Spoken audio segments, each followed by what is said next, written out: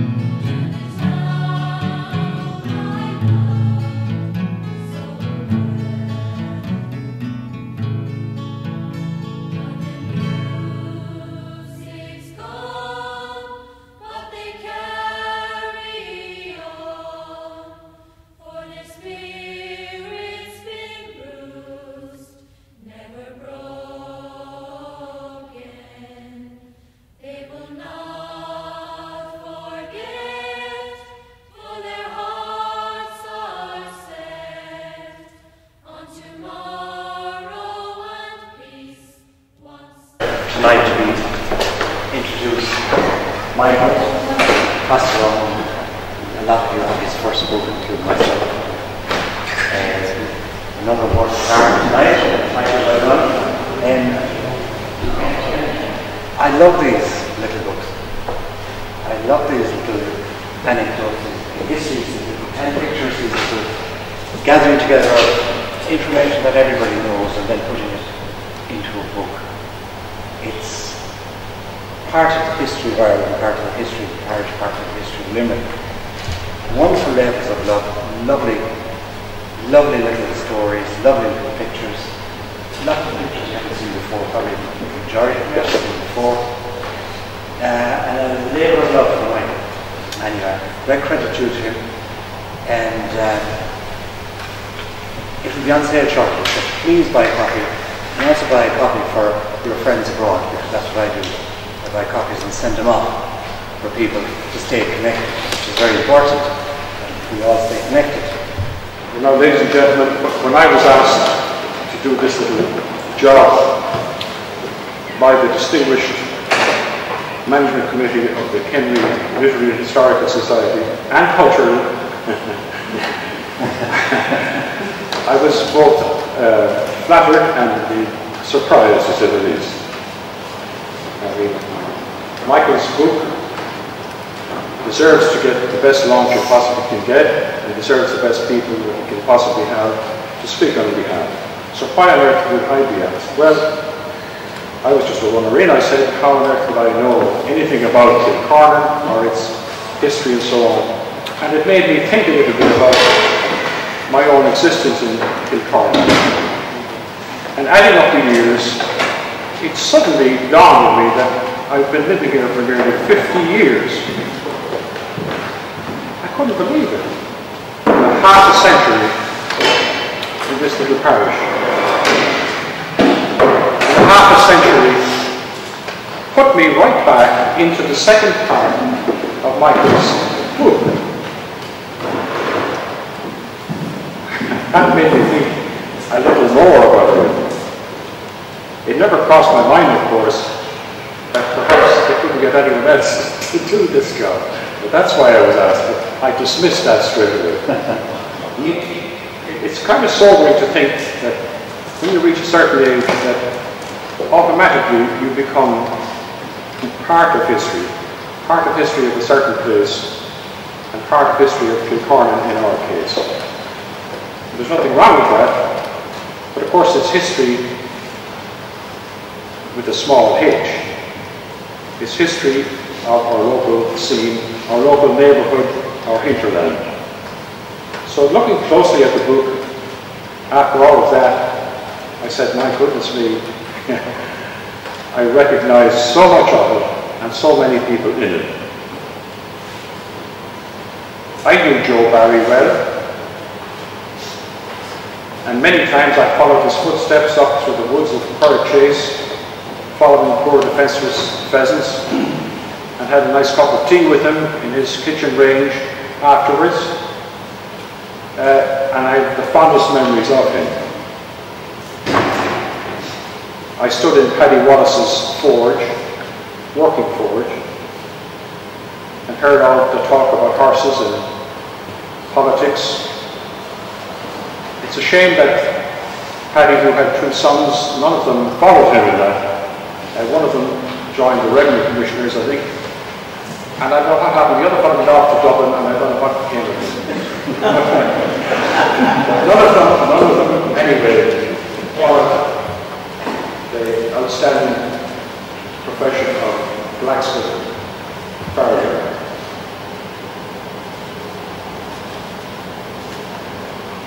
I heard Marty Cooley sing his favourite song on many occasions. It was a song about the half-wheel. Some of you may remember singing it. I don't know if it was leaning on the half-wheel or looking up over it, but it was at the drop of a hat down in Peters he would sing it. Paddy MacDonald, on the great occasion of John Nash, Paddy MacDonald told us his life story. And a very interesting one it was. When Radio Éireann were trying to bring what they call community radio down to this area, to all of the country, but they came to Skeeton and they brought Kilcornan into that. And I got the little assignment at the time of presenting a little topical discussion with a panel composed of Joe Copps, Paddy Connell and Peter Sheehy. Talk of laughs. For 40 minutes they just bounced wits off each other, and of course all kinds of, you can chalk it down, and just so, all the wonderful expressions and terms that those people were renowned for, and the funny stories and occasions that they were able to recount. All I had to do was sit back and let them at it. The producer was delighted, and indeed he was heard to say afterwards, "That's what I mean by community radio." Jim Joe was a preacher of this parish for so many years, and I remember him well and complimented him along with everyone else when he got his papal medal for the services to the parish. Mickey Giddens, along with his Morris Minor, was an unfailing supporter of our little whist drives in the old school. So all of them, and the others of course, simply walked out of the pages of this book. And Michael, I can tell you that it gave me great pleasure and very pleasant memories to read about it.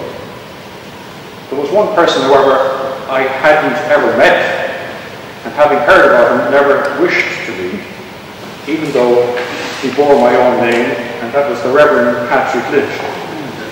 Now, he seems to have been a right tough character. He was the epitome of the domineering priest in a domineering Catholic church at the time.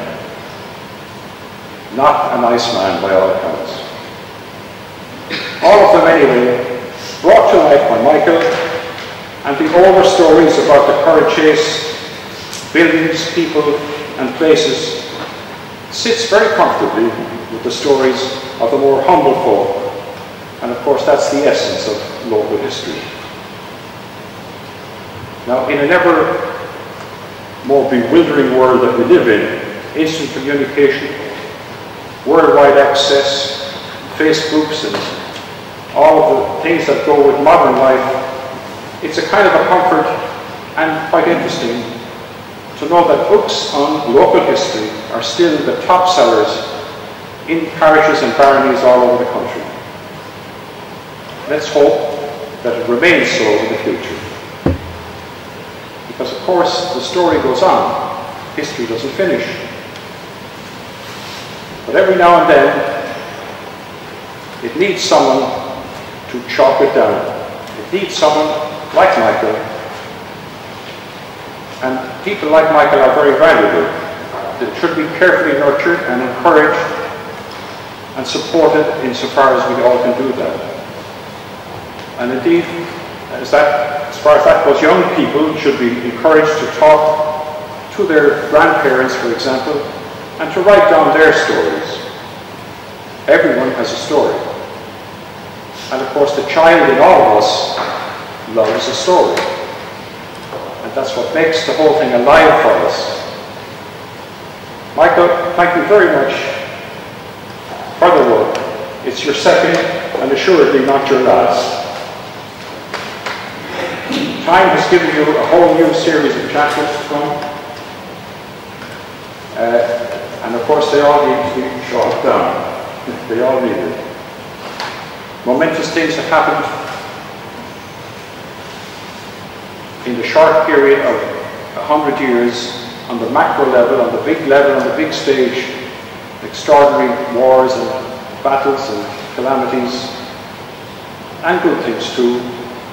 And all of them are catered for, not indeed without some controversy, but it is at the micro level, at the local small parish level, that more is needed and wanted and very desired.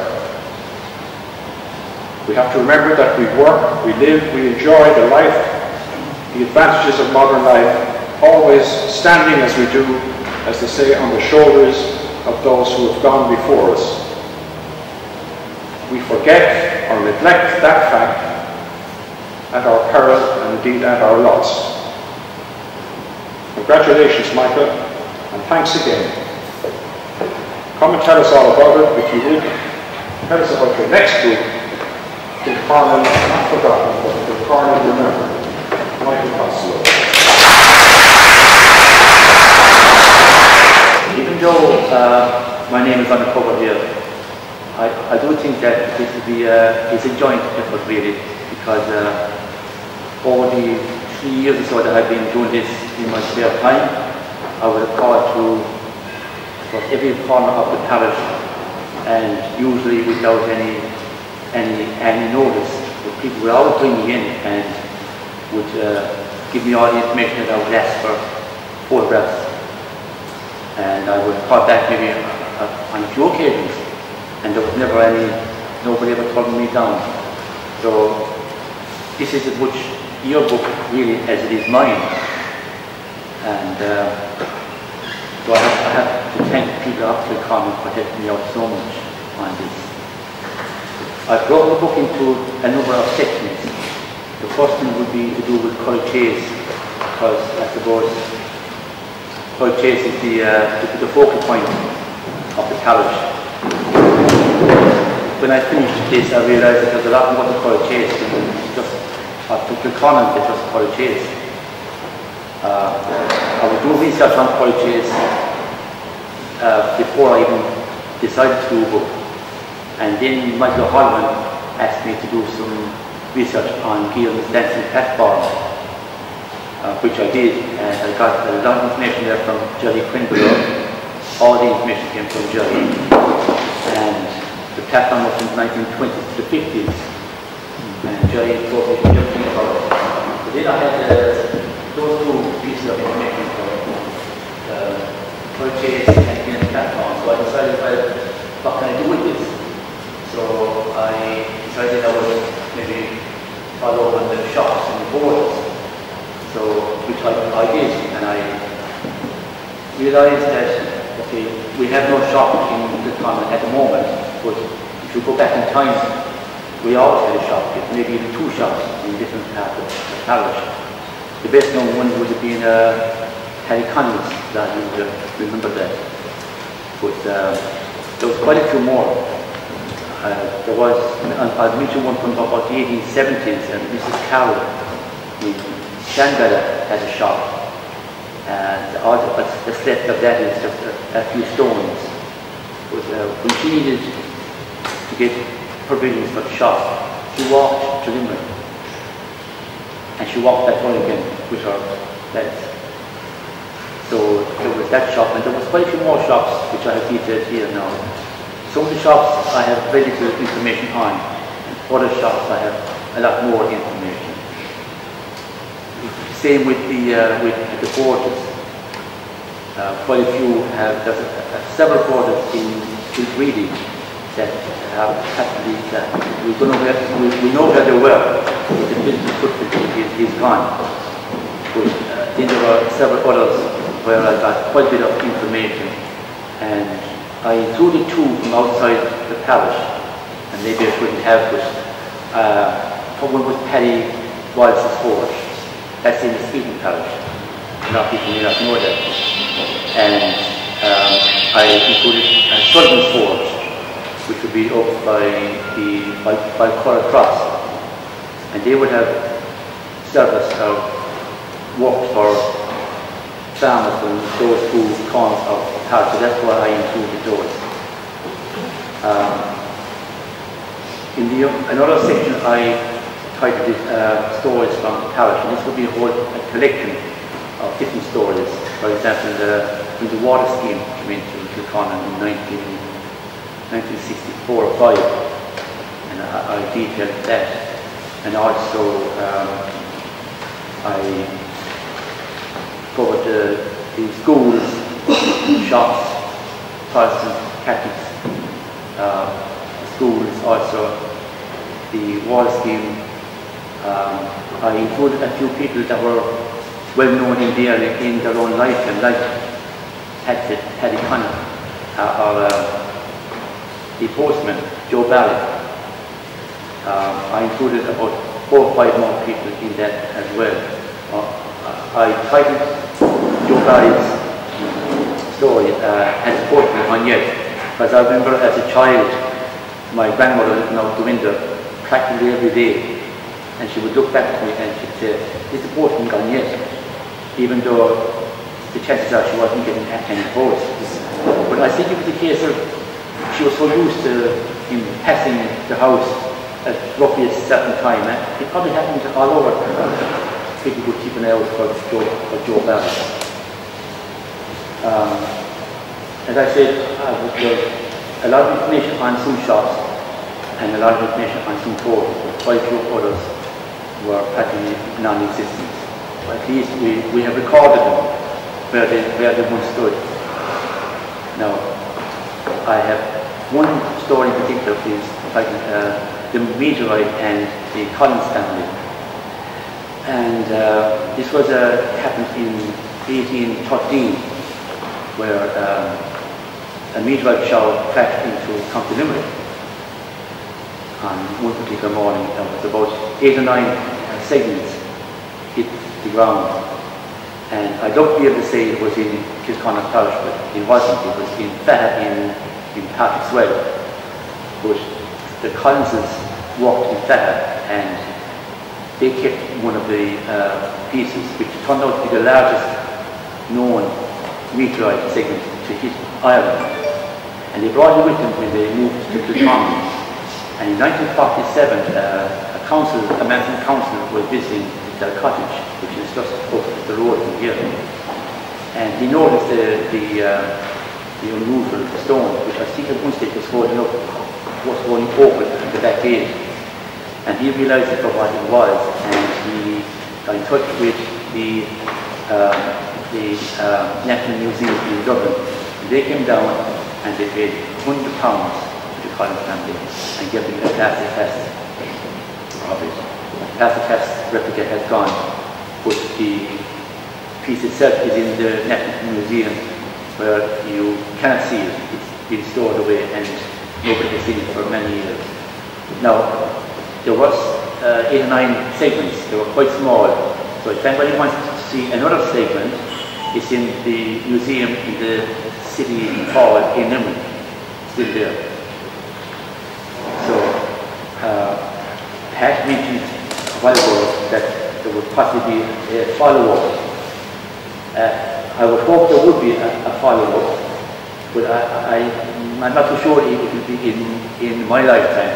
I would hope that some young person from the family, from the parish, and I can't say very too young, maybe yourself, that would maybe in 40 years' time might decide to do what I have done and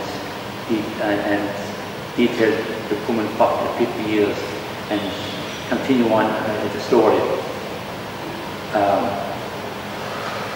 I would hope that the book for the older generation here, and people have said it to me, that it actually brought them back in time when they were younger and people that have passed away and stuff. And I would hope that the younger generation would read it and kind of realise what life was back then. It was tough enough. And another thing that I noticed really was in the mid-60s when the fortress closed down, the shops all closed, and we got the water scheme, that was a time of great change in Kilcornan Parish. And that's one thing that I took from this. So, to finish off, again I have to thank everybody that took me into their homes and spoke to me, give me all the information that they possibly could, and give me their old photographs, and they trust me with their photographs. And as I said, without these people, we wouldn't be here tonight. And I want to thank all these people that made this possible. Thanks very much indeed.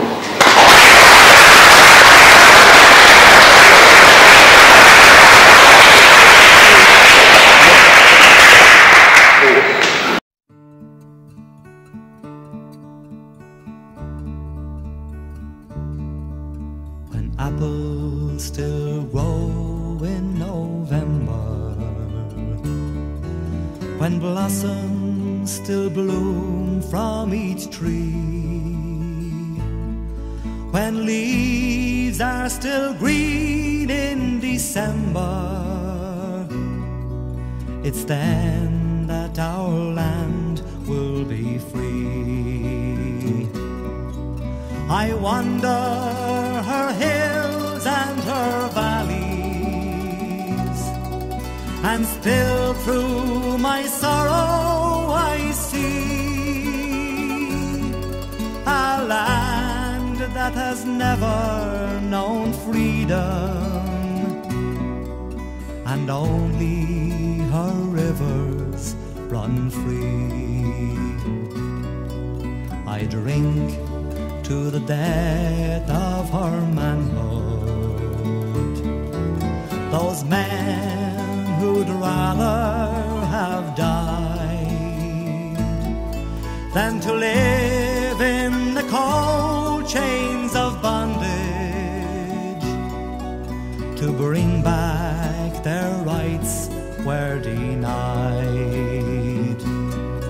Oh, where are you now when we need you?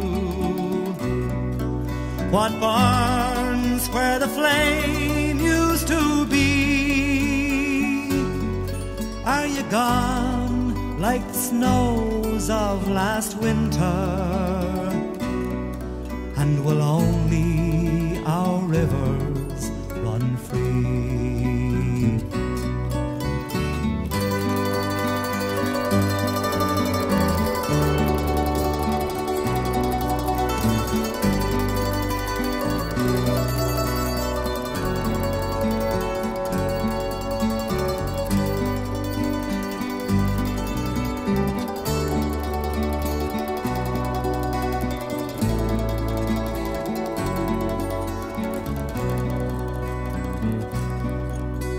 Sweet is life, but we're crying.